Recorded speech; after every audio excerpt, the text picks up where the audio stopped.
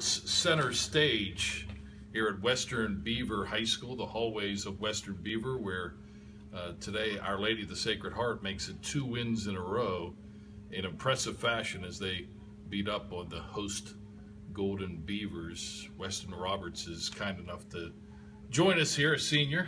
Congratulations. Thank you. Heck of an effort by the team. We'll talk about the team in a moment, but yourself as well. You seem to be in on every tackle. We were talking about how you and the rest of your mates on the line of scrimmage really seemed to have the edge all afternoon long. Is that how you guys felt? Yeah, even though Western Beaver had much bigger guys this time around, I thought our D-line did a very good job of keeping their cool and not letting them gain too much ground and flow into the ball.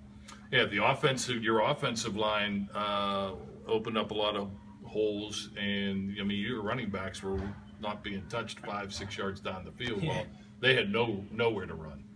Yeah, our O-line has come a long way. I mean, Northgate, our first game that we lost very badly, and that our O-line was really just like, we were just everywhere, and we really didn't have any fluidity or anything, but we've been practicing a ton, and we saw a glimpse of it at Carmichael's, and it really came together today. Yeah. Everyone's getting their blocks, and it's all good. Very impressive.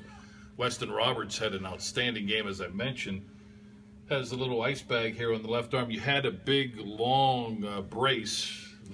Not at 100%, I assume. No, I had sprained my UCL. Luckily, it wasn't torn. That was the big fiasco last week. But I saw a doctor. My X-rays and all that stuff looked okay, and it's just sprained. I can't straighten it out, and I got the brace to help me with it. Well, obviously, the brace didn't impair you at all. No, can't let that stuff get you down. Every play, he's readjusting the brace in the defensive huddle after every play. You've been here 4 years. You're a senior now, and this program has struggled through some tough times. Last week's victory over Carmichael snaps a 12-game losing streak, winless a year ago. Now, all of a sudden, you guys seem to have turned things around. A couple impressive victories. You know, you guys, and talking to Coach Bradley, feel that you're right there as far as this conference is concerned, the Big 7 conference, as far as the playoff chase. Is that the belief, despite the hard times? Yeah, that's what we're hoping. I mean, once we lost last year, we all kind of had our heads down, but then really it all just started with lifting. We were really intense, and now I've got juniors lifting like basically as much as me, and that's a big help.